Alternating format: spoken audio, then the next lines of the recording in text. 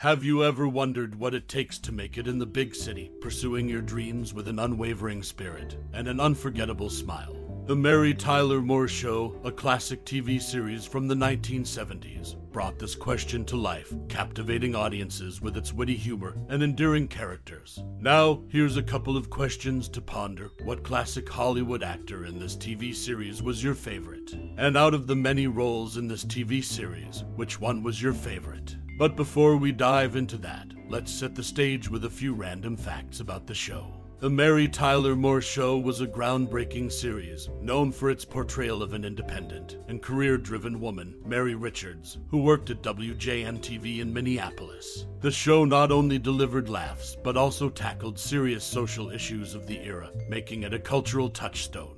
Now, we want to hear from you. What's your most cherished memory or personal experience related to this TV series? Did it inspire you in some way, or perhaps you have a funny story to share about a particular episode?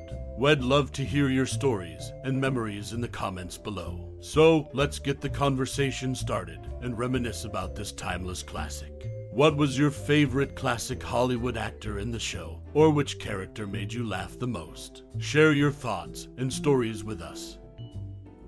The Mary Tyler Moore Show from 1970 was a classic television series. One interesting fact about the show is that a 3-minute mini-pilot called Love Is All Around was made to convince CBS network executives to cast Edward Asner as Lou Grant. This fact highlights the behind-the-scenes effort to shape the cast of the show, demonstrating the importance of Asner's role in the series. The mini-pilot served as a crucial element in the show's development, showcasing the show's dedication to finding the right actors for their characters. It's just one example of the many stories and decisions that went into making the Mary Tyler Moore Show the iconic series it became. The Mary Tyler Moore Show, a popular 1970 TV series, is known for various interesting facts. One notable detail is that in the show's opening credits, the two joggers who pass Mary in the park are producers James L. Brooks and Alan Burns. The gray-haired man Mary has lunch with and takes an evening walk with is Mary Tyler Moore's then-husband Grant Tinker, who was the president and co-founder of NTM. The woman who scowls at Mary as she tosses her hat is a local resident named Hazel Frederick. This show was set in a Victorian apartment building at the fictional address of 119 North Weatherly, where characters like Mary, Rhoda, and Phyllis lived. It was also a successful show that earned Ed Asner an Emmy Award for his portrayal of Lou Grant. What's remarkable is that Asner won the Best Supporting Actor for a Comedy Series Emmy for his role in The Mary Tyler Moore Show, and later won the Best Lead Actor for a Drama Series for playing the same character, Lou Grant, in the spin-off series Lou Grant.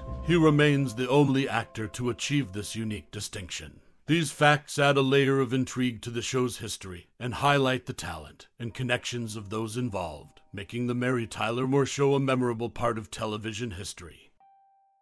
The Mary Tyler Moore Show, a popular 1970 TV series, is known for its memorable characters and moments. One interesting fact about the show is that Mary Tyler Moore herself had dreams of becoming a ballet dancer, much like her character on the series. In one episode titled Hail the Conquering Gordy, Mary confesses her failed ballerina aspirations to Ted, played by Ted Knight. After Ted leaves, Mary briefly attempts a dance move, the Relief, before realizing the craziness of her dreams. This instance reflects how the show's creators drew on the actors' real-life histories to shape their characters. Another notable fact is that Jack Cassidy was offered the role of Ted Baxter, but turned it down because he didn't want to be part of the supporting cast of a female-led show. However, he later guest-starred as Ted's brother on the show.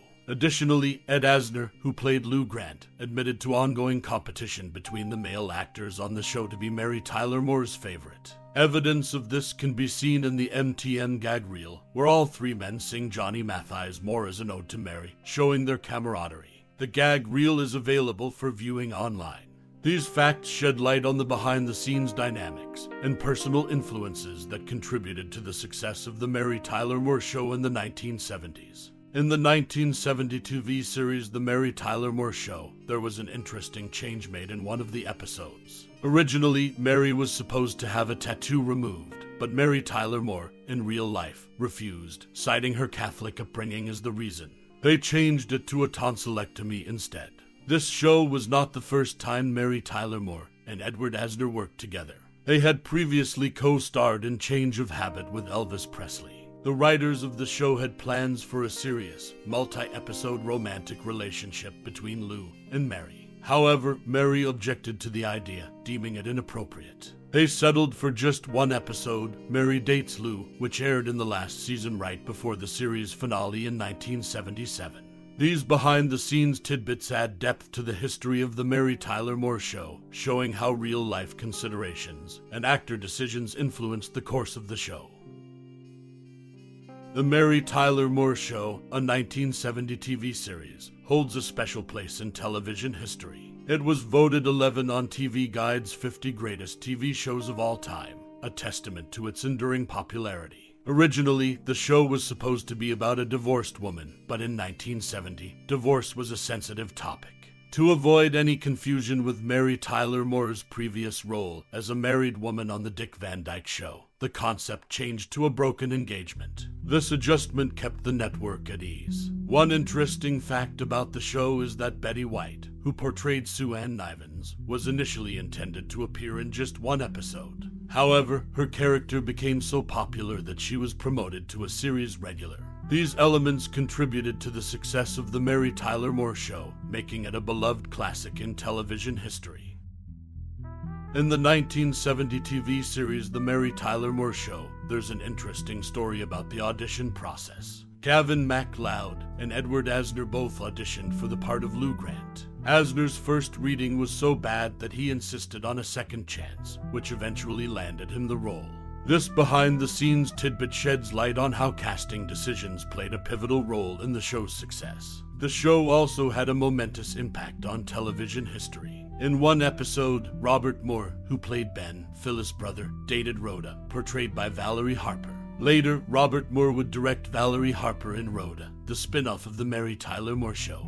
This connection is significant as it marked a milestone in TV history when Rhoda's famous "He's Gay" punchline was uttered, marking the first time such a topic was openly discussed on television. This reflects the show's willingness to push boundaries and address important social issues. Additionally, the closing credits of the show feature a meowing kitten, Mimsy, which parodies the roaring lion that appears at the beginning of MGM films. This playful touch added a unique and memorable element to the show. Interestingly, Mimsy was adopted from a local shelter, reflecting the show's commitment to animal welfare. In conclusion, the Mary Tyler Moore Show is not just a classic sitcom, but also a show with a rich history of auditions, groundbreaking moments, and even a furry feline star in its closing credits. These aspects contribute to its enduring legacy in the world of television. As we bid adieu to the Mary Tyler Moore Show, it's time to take a step back and reflect on the profound impact this iconic 1970s TV series has had on our lives. This timeless show, with its witty humor and unforgettable characters, has not just entertained, but it has woven itself into the fabric of our memories. Whether it's Mary Richards' resilience and independent spirit, Lou Grant's gruff exterior with a heart of gold, or the lovable chaos of the newsroom, we've all found something to connect with. The show's portrayal of women in the workplace, its exploration of friendship and camaraderie, and its ability to tackle serious issues with humor and grace have left an indelible mark. Now, it's your turn to share your favorite memories, the moments that made you laugh until your sides hurt or touched your heart. Did you ever dream of tossing your hat into the air just like Mary? Did you find inspiration in her journey? Or perhaps you resonated with the quirky dynamics of the WJM newsroom? Tell us your cherished memories and thoughts about the Mary Tyler Moore Show. How did this show shape your perspective, entertain you, or make you feel a part of something special? Thank you for taking the time to reminisce and share your thoughts. Your unique perspective adds a vibrant thread to the rich tapestry of Mary's world. We look forward to hearing from you, and until then, keep smiling, just like Mary did.